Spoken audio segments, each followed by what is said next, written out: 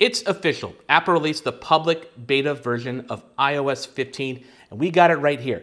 There is so many small and significant improvements, and I gotta say, I'm pretty impressed so far. And here are some of my favorites. Let's take a look. This is a little insane. One of the first things you'll notice with iOS 15 is there is a new welcome screen. It has a nice little animated handwriting style font, just saying hello in a bunch of different languages. Another neat addition is anytime you have your cursor like on a keyboard, you can tap and there's a new thing called text from camera. And then it opens up the camera and then any text it can capture. Let's see if I can do this here.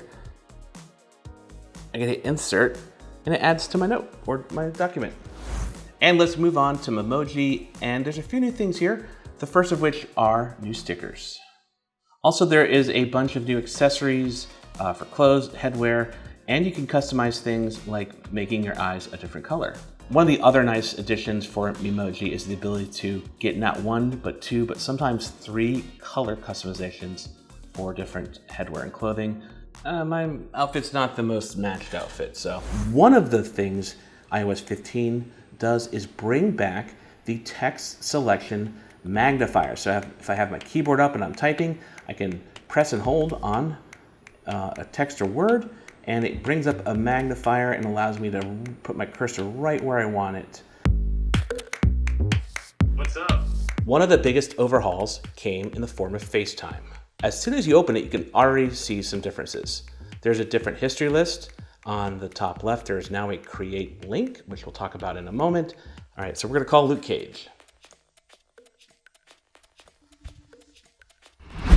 Okay, so let's take a look at a few things. And we're gonna start actually with a thumbnail image on the bottom. If I tap it, it gets larger. I can flip to the rear camera, and a neat addition to that is I have the ability to zoom. There is a zoom button on the bottom, so I can jump between different cameras here.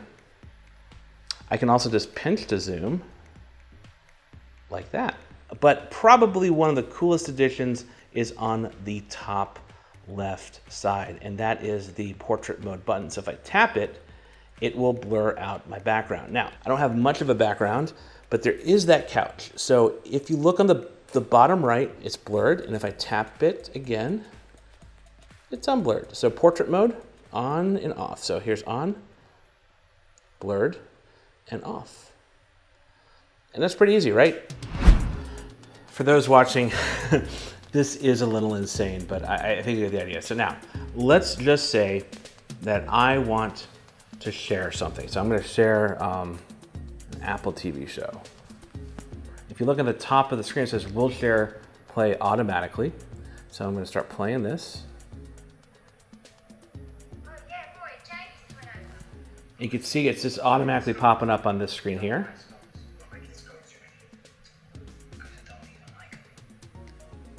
And I can control it from the phone that I'm on right now.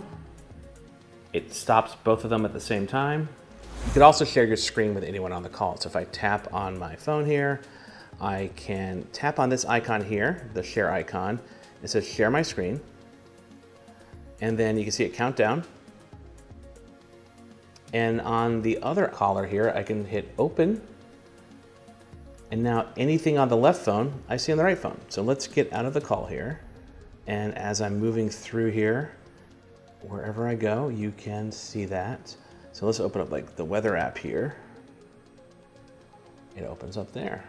And it's pretty responsive. I mean, these are right next to each other, but they're connected over FaceTime. Also, something else about SharePlay you should know is both people have to have the SharePlay app. So if you didn't have Apple TV and weren't subscribed, you wouldn't be able to watch it over a FaceTime call. It would just show up like a blank screen or be quiet. So FaceTime is probably the feature that was most hyped when iOS was first announced, and that's largely because of the A word, Android. I want to be careful because I don't want people to get upset, but there is not FaceTime on Android. There's not a FaceTime app on Android. You cannot call and start a FaceTime call on an Android phone. But what you can do is there are these really cool links that people with an iPhone can create and share with people. And if you're on an Android phone or Windows computer, you can call in with those links and participate in a call. Sadly, you don't get Memoji.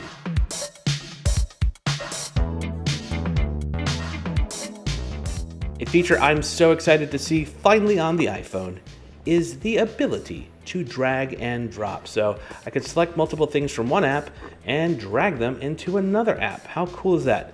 Let's show this off with photos. So I'm gonna open up the Photos app. I'm gonna select a few photos here. I'm gonna start with one, and I'm just gonna pull this down. And then when I tap on other photos, it just kind of adds them to that pile there. Here we go, we'll add this one as well. And now I can go and swipe with the other hand. I'm on the home screen. You can see those 5 photos are stuck to my right finger here. And I'm gonna open up email. Let's do a new message. And if I let go, all those photos are gonna be in that message. How cool is that? All right, so another neat addition to iOS 15 is the ability when you have a game controller connected to your iPhone, you can tap on the share button on the controller and it'll start a screen recording. So I'm gonna tap the share button here, allow screen recording in Cat Quest 2, and I hit record screen. And now it's recording my screen. So I can do some gameplay here. It's kind of awkward way to play. All right, iOS 15 also brings updates to the Photo app. I'm gonna open this up. And one of the first things you're gonna notice, if you tap on a photo, and when you swipe up on the photo, you get all the data related to that photo, the EXIF data. What's nice is it tells you the camera, or in this case, the phone, what lens you were using, the megapixels, the resolution, the ISO, all those details there, and where it's taken. Another neat thing in Photos is this ability to do a thing called lookup. So here I have a photo of flowers, and again, there's a little plus indicator on that icon. If I tap on it or just swipe up, here I'll tap on it, and on the bottom right, it's giving me a leaf now. So if I tap on this, it's going to show me some Siri knowledge, and Siri knowledge shows that what kind of flower it is, but also I can see similar web images. So for lookup, you can get different categories like flowers, pets, and stuff like that, but you can also get look up other images that are similar to what you're looking at. Something else you're going to see across the system on iOS 15 is what's called live text. So now I'm going to open up my Photos app, and here is a photo that has text in the photo. And if I want to select it, let's say I just want to select the password, I'm just going to push and hold on that. And then I can copy that. And then let's see if I can paste it here so you can see. There you go. So here I am, I'm wearing a t-shirt, and it says Tom Waits on the shirt. It's wrinkled. Again, if I just push and hold on that, I can select it. If it was a different language, I could just hit translate. The other thing is when you see the little live text icon, if you tap it, it's going to highlight the text or what it can interact with in that photo. So again, we have a screenshot here. If I tap that, you can see it picks up all the text, but if I tap and hold on the web link, it just opens it up. You don't have to copy or paste it.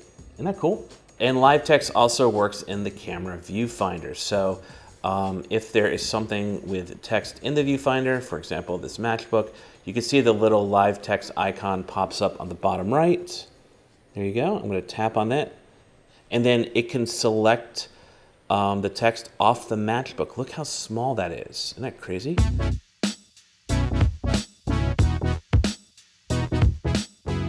All right, let's talk about the biggest change to notifications, and that's going to be a thing called Notification Summary. And what this does is it basically weeds out any notifications that aren't personal, that aren't from someone you know, or that are not time sensitive. And it just groups all of those notifications together for you to read when you want to. So if you look at the top of this settings page, you can see it says Scheduled Summary. So if I tap on this, I'm going to turn this on. So you have a lot of control over what's in it, as well as when you choose to receive the delivery. So let's take a look and set this up. So it's saying the first summary is going to be delivered at 8 a.m. Let's do it for right now. I can schedule a second summary, I'll leave that at 6, or even another one. And I hit turn notification summary on. So here is my afternoon summary, 2 apps, 7 notifications. That's 7 times I would have been interrupted or my attention drawn away from something I'm doing. So, all right, let's talk about messages, which gets a few updates.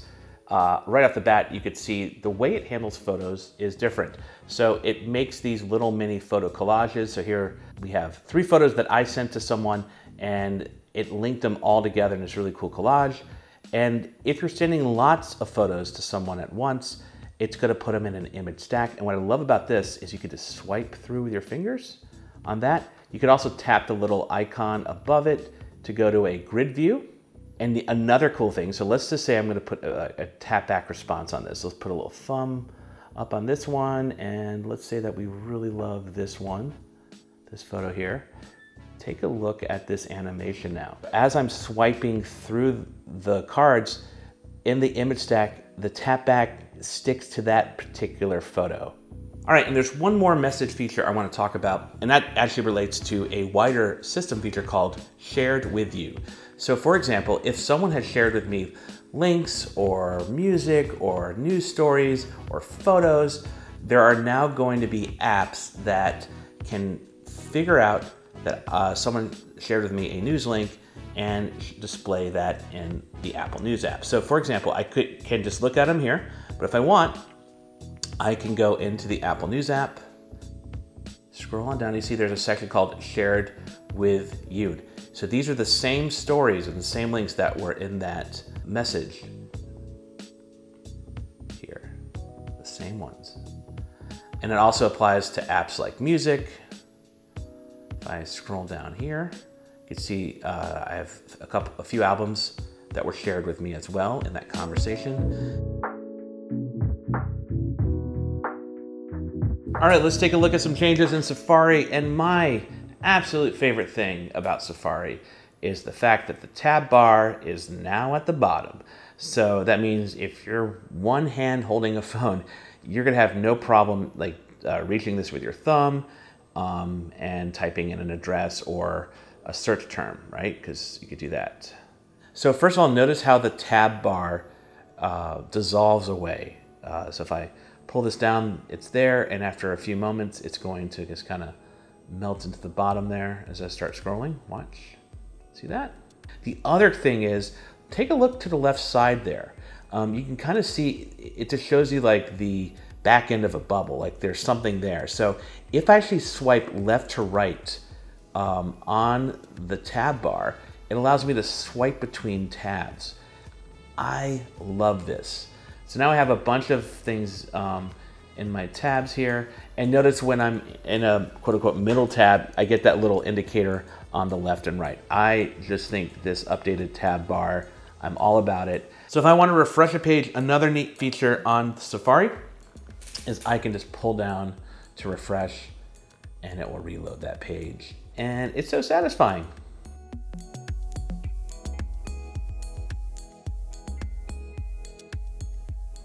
All right, let's take a look at a really cool new feature in iOS 15 for the camera app, and that has to do with Quick Take.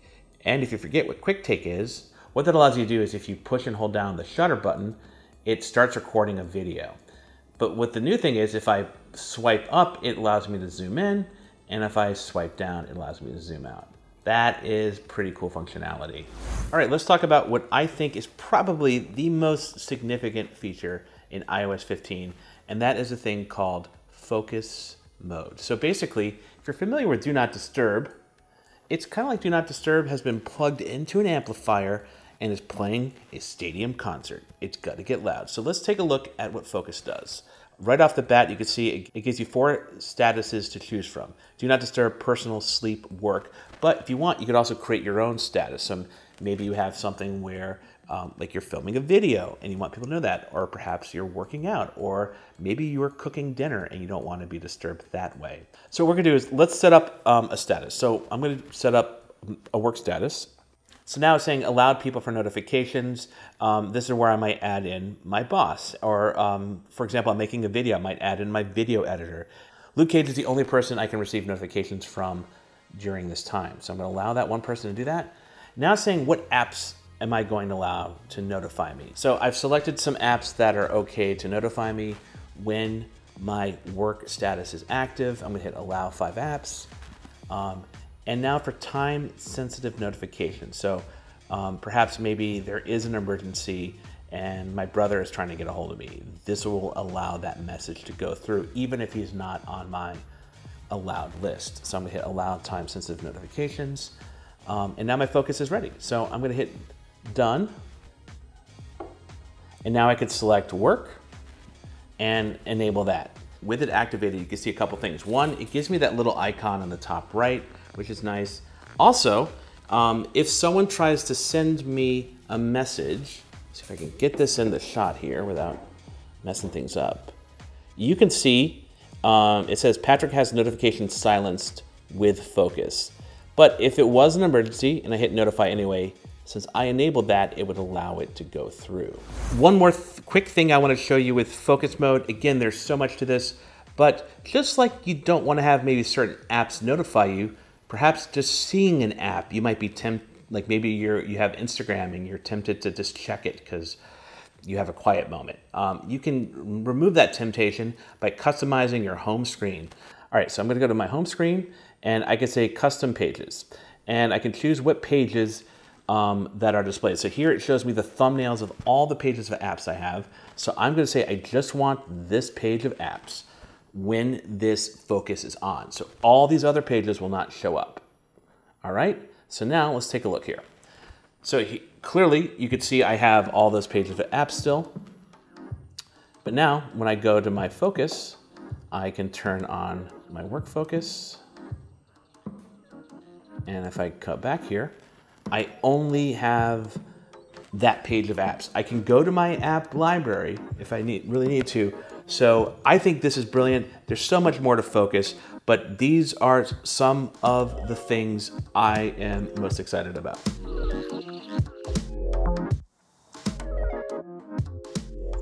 So if you've made it this far, congratulations. But seriously, I want to hear from you guys now. What do you think so far of iOS 15? What's your favorite feature? Are there things you had hoped for on iOS 15 that you didn't get?